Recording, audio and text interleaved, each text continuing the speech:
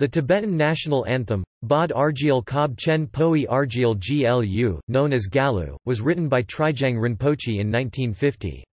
It is used by Tibetan government in exile but is strictly banned by the People's Republic of China, including in Tibetan areas. Tibet's first national anthem was, according to Tashi Tsering, written by a famous Tibetan scholar, during the epoch of the 7th Dalai Lama and under the reign of the Pholanas in between 1745 to 1746.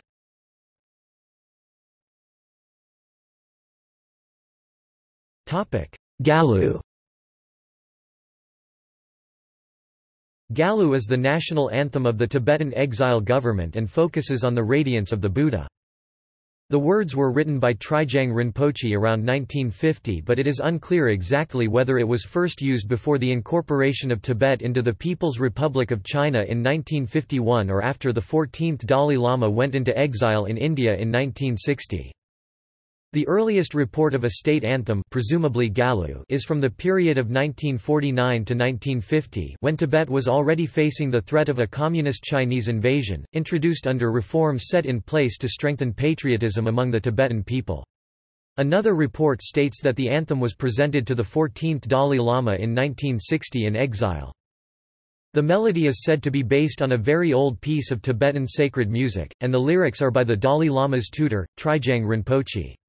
It has been used by Tibetans in exile ever since the introduction of the state anthem, although it is banned in Tibet.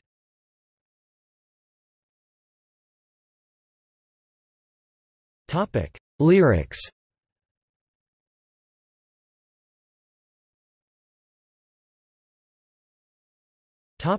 Tibetan script.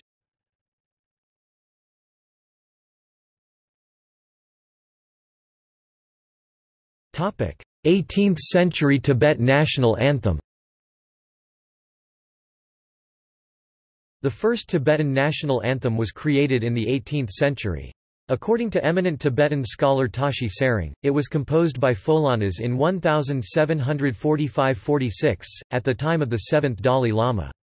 Sir Charles Bell described it as Tibet's national hymn, also part of a Tibetan Buddhist prayer, namely prayer for long life of the Dalai Lama.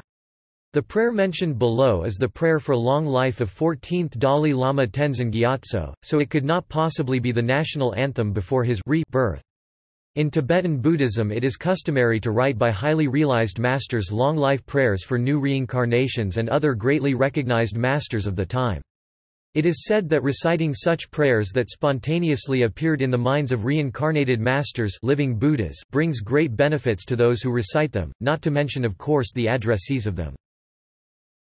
Lyrics